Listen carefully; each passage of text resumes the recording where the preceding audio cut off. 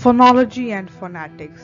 Phonology is typically defined as the study of speech sounds of a language or languages and the laws governing them, particularly the laws governing the composition and the combination of speech sounds in language.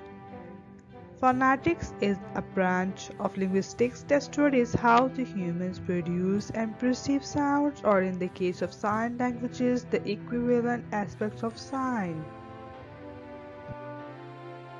Phonetics deals with the sound from a language-independent point of view, while phonology studies the ways in which they are distributed and arranged within a particular languages. Phonology originated with the insight that much observable phonetic detail is irrelevant or predictable within the system of a given language. This led to the positing of phonemes as minimal contrastive sound units in language, each composed, according to many writers, of a collection of distinctive features of contrast.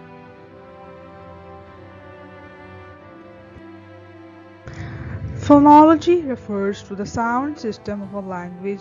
In general, the basic unit of phonology is the phoneme, which is an individual speech sound such as p that can often be represented by a single grapheme or letter such as the letter P. There are however exceptions such as the sound sh, which is represented by the two grapheme S, H.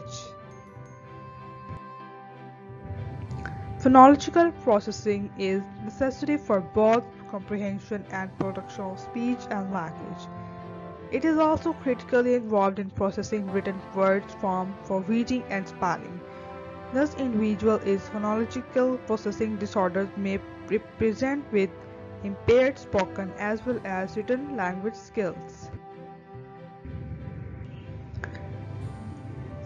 The study of phonology provides a better understanding of the correlation between the motor cortex, cranial nerves, and the articulatory organs. The motor cortex is the control center for speech production, and if there is an insult to this area, then controlled speech production will be difficult to retain. This also holds for the cranial nerves, which provide the connection from the motor cortex to the articulatory organs. If speech disorder is the result of a damaged articulatory system, then controlled system speech production may be restored to a certain degree. Phonology is one of the more concrete areas of language and language problems. What we consider the most important aspects of phonology? These include: Number 1. The mapping between three systems of representation, action, perception, and long-term memory. Number 2. The fundamental components of speech sound, distinctive features. Number 3.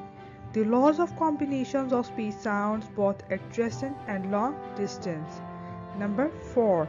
The chunking of speech sounds into larger units, especially syllables.